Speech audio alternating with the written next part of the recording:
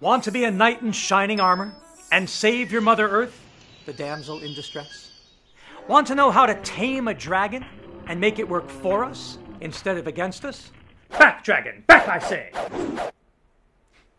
In this course, as you've been navigating the food, energy, water nexus, you've heard a lot about how we can and are using the simple process of anaerobic digestion to turn food wastes back into healthy food, all while producing clean, renewable energy and helping keep our fresh water clean and fresh.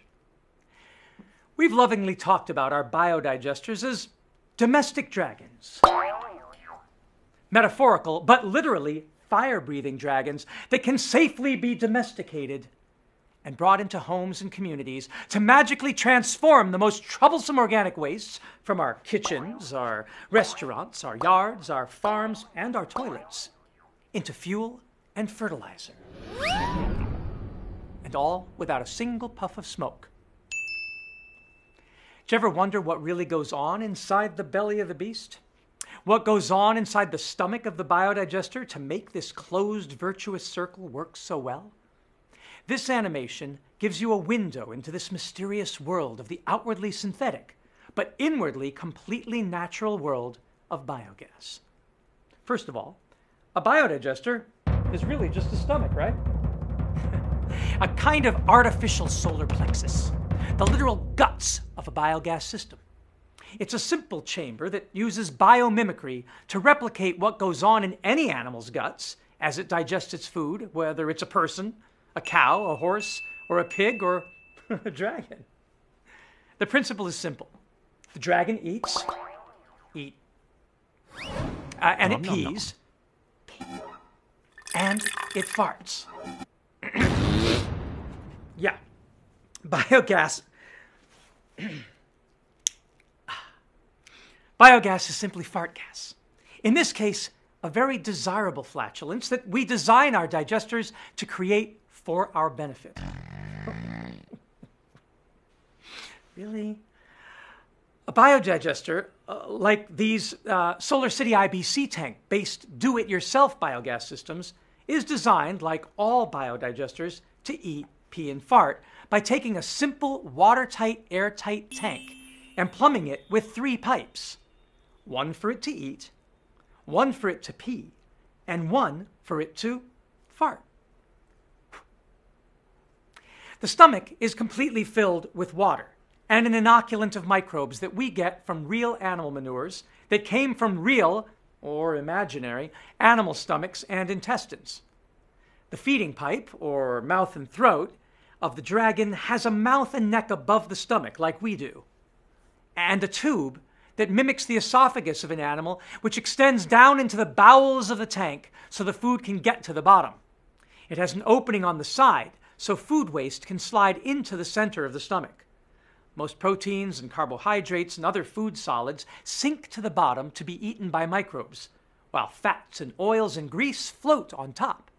As they get broken down through anaerobic fermentation, they tend to get to the same density or buoyancy as water, and a liquid compost begins to accumulate around the center of the tank.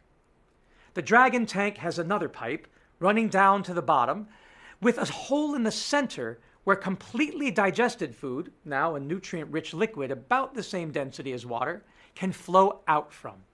It also rises up above the tank to a level just below the feeding tube's mouth and then bends so that excess liquid can spill out into the garden or into a bucket. Every time we feed the dragon's mouth, it thus pees out the same amount of compost tea. Feeling better, buddy? However, in this case, it isn't garbage in, garbage out, but rather garbage in, liquid treasure out. Every gallon of ground up food waste you put in, you get a gallon of the best fertilizer imaginable, an NPK-rich slurry that can be used to grow vegetables and fruits hydroponically, completely without soil. Of course, as anyone who has ever eaten beans knows, eating and drinking doesn't just make you pee, but fart as well. For that, we have a gas out pipe sticking out from the very top of the tank where the bubbles of gas rise and accumulate, and it sticks up above the feeding pipe so that as we release the gas, which we use to fill balloons that we connect to our stoves or our generators, no liquid comes out with the gas. Oh, really? Unlike most animals, biogas dragons rarely, if ever, poo. They don't need to because they do such a thorough job of digesting the food waste that sludge hardly ever builds up. Almost all the nutrients come out in the liquid pee. But the tank does have a drain at the bottom in case you feed it stuff that can't break down, like straw, or grass, or leaves, or wood shavings, or paper, like toilet paper. And in that case, you just remove the sludge. No, actually, we don't need this. No, because that's what I just, thanks. Like they do in a septic tank, where it builds up from the toilet paper used, and then they dry it and use it as a solid fertilizer and soil conditioner. Biodigesters are very efficient when they're kept warm and fuzzy. And every 1,000 liters, like these IBC tanks, can take a 5-gallon bucket worth of food a day when kept at mammalian body temperature of 37 C. Now, that's 98.6 Fahrenheit for you Americans. And yes, I know you're not a mammal. We'll get to that. At these temperatures, a bucket of ground up food waste can give up to 1,000 liters of gas within 24 hours, enabling us to cook for about 2 hours on a single burner at a medium flame, or even run a 2-kilowatt generator for about 45 minutes to charge batteries with biogas-derived electricity. The gas, of course, can also be used for gas lamps or on-demand gas water heaters. Now beat that.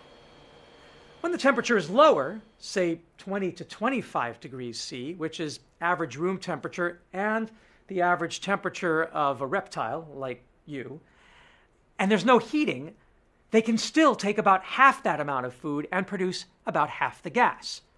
The lower the temperature, the less they can take and the less they produce, which is why in our experiments in northern climates, we've placed our domestic dragons indoors.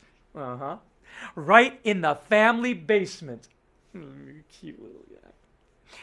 That way, we keep them from hibernating in the winter. And yes, it is safe. So, the technique is really very simple for making a domestic dragon and making your domestic dragon comfortable. In order to improve their ability to digest, we also take a tip from nature and radically increase the surface area inside the stomach or intestines. Now see, nature uses all sorts of invaginations and microvilli to rough up the inside of an animal's stomach. They're anything but smooth, and a biodigester follows exactly that principle. In ours, we put in lots of things that can fill up the stomach with surface area without clogging the pipes. I mean, often we'll throw in tons of plastic bottle caps. Open up. Other times we'll take mesh laundry bags and fill them up with shredded water bottles or pine cones or wood chips or biochar or lava rock or plastic pond filter blocks. Yes, we do. Anything with lots of surface area, and then put a small stone at the bottom of the bag and a piece of styrofoam at the top so it floats in the center of the tank. We make as many as we can and shove them inside the tank. Keep eating, keep eating. You're good. So that they're floating around in the stomach of the dragon like jellyfish or like a coral reef. See, the idea is to have the inside act something like a coral reef, with plenty of places where food particles can get trapped and eaten by the microbes living inside without them getting washed out when the dragon drinks. The more of these surfaces we make, the more food we can feed to the dragon and the more gas he will make. We get pretty creative about how to do that, depending on where we are and what's available. It's the principle that matters, not the materials themselves.